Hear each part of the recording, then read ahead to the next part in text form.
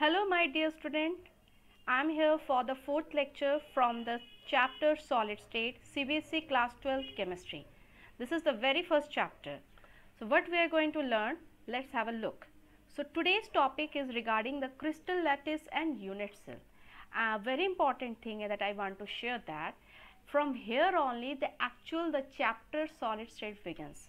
And in last lecture what I have told you that in entire chapter, that is the content of this entire chapter is based on the structure of different possible structure of ionic crystal solids. Okay, so first have a look on NCERT, then I am going to show you few animations through which I will try to make you understand this topic. So crystal lattice and unit cell, what is this? I know you all are just wondering what is the term that I am using. Nothing very alien type content. Actually just look at the sentence. What is written? The main characteristic of crystalline solid that it is regular and repeating pattern constituent. What we have learned in initially that crystalline solids, there is a difference that we have learned like anisotropic, and what we have learned that the atoms or the constituent particle are arranged in a particular pattern and that pattern is repeated throughout the crystal. That is what we are going to study, and we are giving some term, specific term to this, that the specific term is nothing but crystal lattice. So just I am reading it so that you can understand, because NCERT is God book for every student who is going to appear for CBSE exam. First you have to read NCERT. The main characteristic of crystalline solid is a regular and repeating pattern of constituent particle. This is the feature that we have studied for a crystalline solid, right? If the three-dimensional arrangement means when we give height to length and breadth, it becomes three dimension. So three-dimensional arrangement of particles, constituent particles. What is constituent particles? Look, I am just showing you the previous table that we have discussed in previous lecture. If you have any doubt, please go to my playlist, there you will get lecture number 3. So here what we are studying, that ionic solid. See, there is lots of example like ionic solid NaCl, MgO, ZnS, S4s. They are having ions as a constituent particles.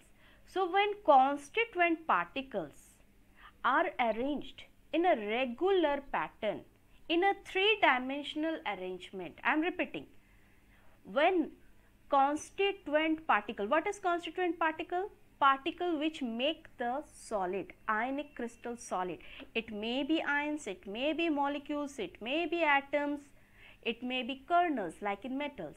So when these constituent particles are arranged in a regular pattern in three-dimensional arrangement, we term it as a crystal lattice. This is what NCERT is saying. This is the definition that I am also going to show in your PowerPoint. So please, if you have marker, pencil, notebook, write it down. So a regular three-dimensional arrangement of point in a space is called crystal lattice. Now you may ask, ma'am, what is point?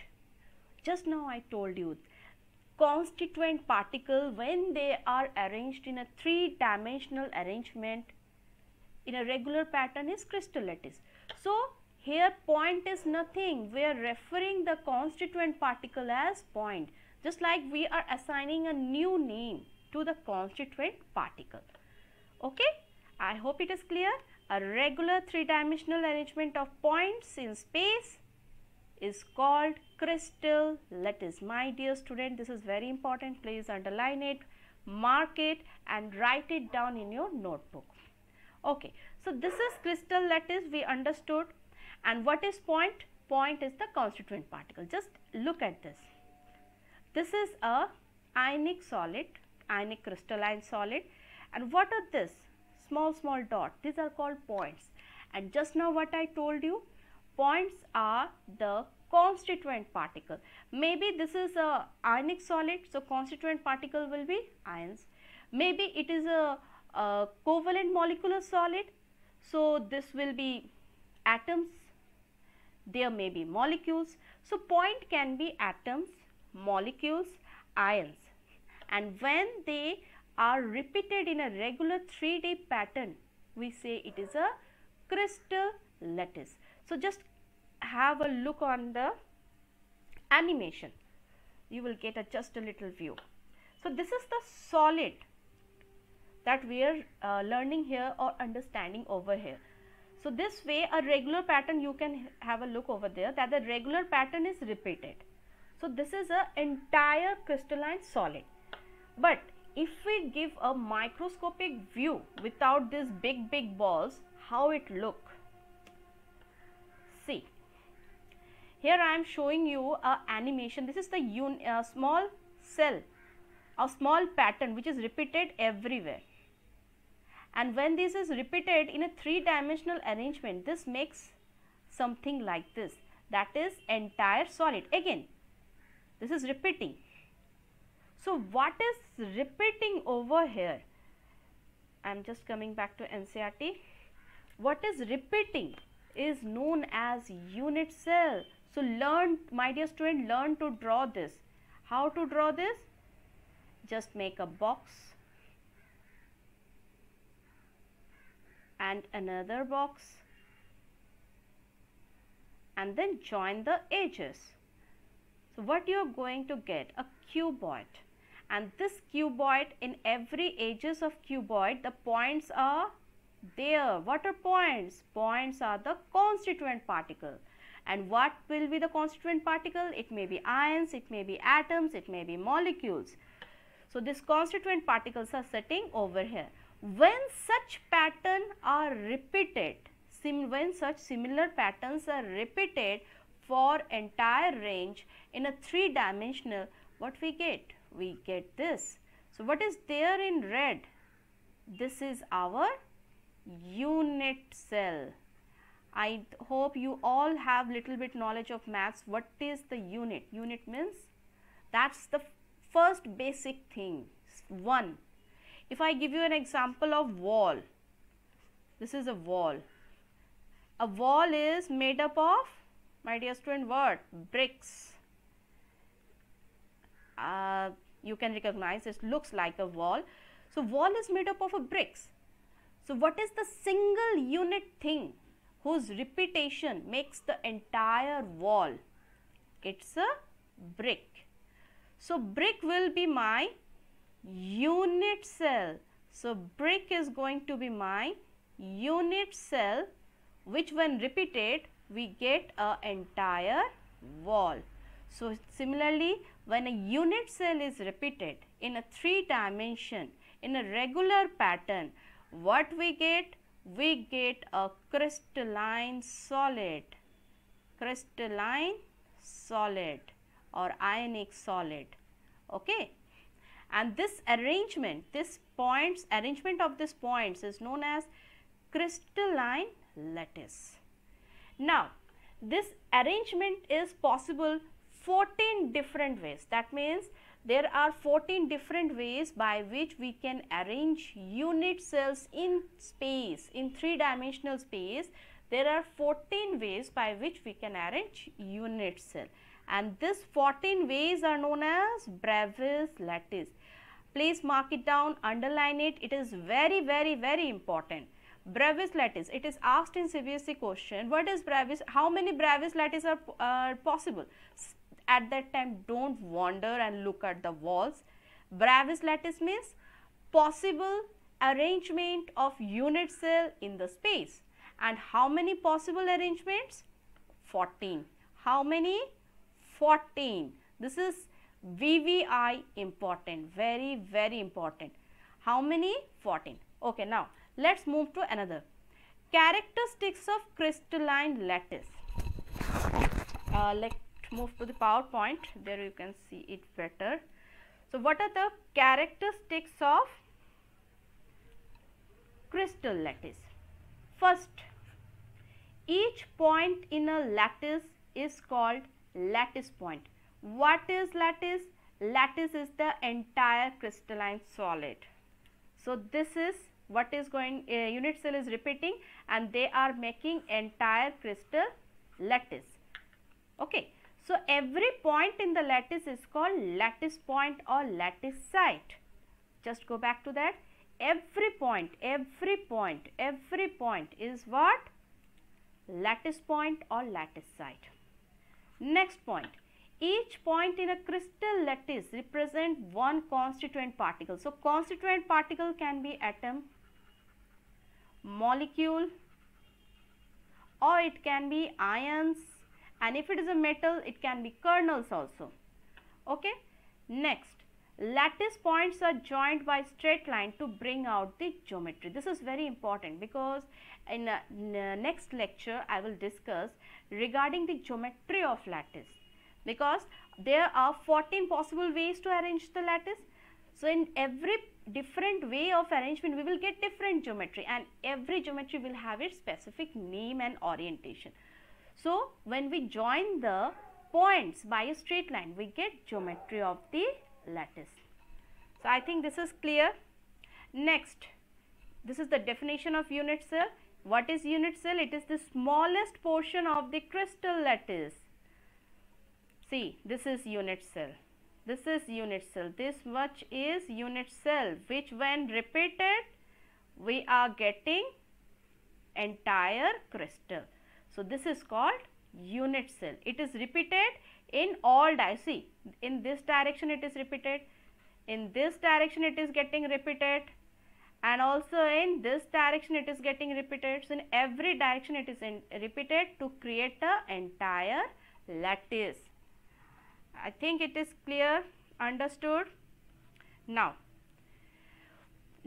very important thing we need to understand. Let's come to the NCERT.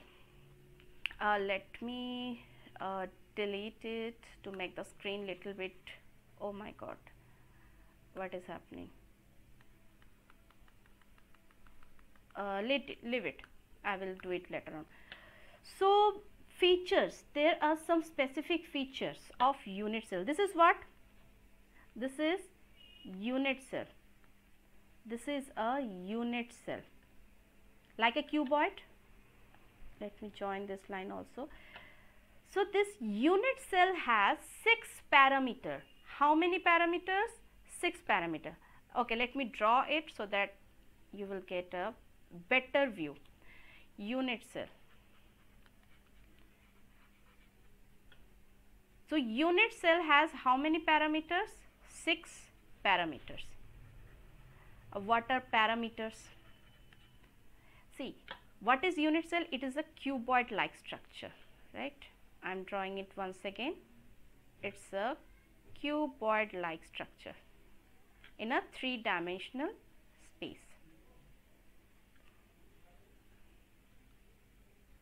Okay, 3-dimensional structure. So, if you notice, there are also arms of the cuboid. So, there will be a specific length. To mention the arms of unit cell, we have 3 parameters, A, B and C. Okay, let it be the center. This may be A. I am just putting the arrow. Let it be arm with a length B, and let it be arm with a C. Now, these 2 arms have an angle between them also. Am I right? There is an angle between them also. So, angle between arms is represented as alpha, beta and gamma. So, count this 1, 2, 3, 4, 5, 6. There are 6 parameters which is used to differentiate unit cell.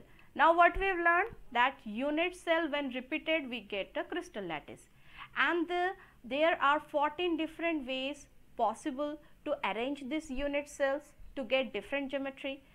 So, this is also possible that even unit cell can have little bit different geometry. So, those geometry will depend on this 6 parameter.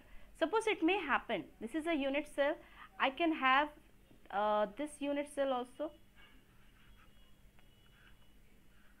like this. Arms will be little bit shorter. This is also unit cell, but little bit different from this. If I am terming is A and this is B, then B is little bit different from A. Then how it is different from this? How A is different from B, or how B is different from A? Because the arm length are different. Similarly, it can happen the angle between the arms may be different. So these are the 6 parameters which decide the structure, basic structure of unit cell, and whose repetition will give us a crystal lattice. Okay, fine. So there is a thing that you have to remember. Alpha beta angle. Angle between A and B will be gamma. Please make it a point. Angle between A and B will be gamma. Angle between B and C will be alpha. Angle between C and A will be beta. Then how you will remember this? A trick is there. A for alpha, B for beta, C for gamma. When there is alpha beta, when there is A or B, alpha beta, then angle will be gamma. Fine. When there is a beta gamma, which is missing? Alpha. Beta gamma, here angle will be alpha. When there is gamma alpha, what is missing? Beta. Then write it beta. So this is all about your unit cell, how you will define it. So let's go back to the NCERT. So NCERT is also saying the same thing, just what I discussed to you right now. So next NCERT question, as I promised, I will always discuss in text question. This is the question related to the previous topic. So if you have anything that you want to know, just refer to the previous lecture. Classify the following solids in a different categories based on the nature of intermolecular forces operating on them. For this, you can easily refer to this table, or I am just helping you out. Just look at this. So this is our first question. So first was potassium sulfate, and it is ionic solid. Next is tin. Tin is what? Metal. It is a metallic solid, because metal means there will be kernel of positive charge which have lost the electrons, and electrons are moving here and there, and due to the attraction between kernels and electron, they will have a strong bond, strong interbonding between them, and it will be strong. Next is benzene. Benzene is non-polar, but it is molecule. Next is urea, which is polar. Then is ammonia. Ammonia is also polar.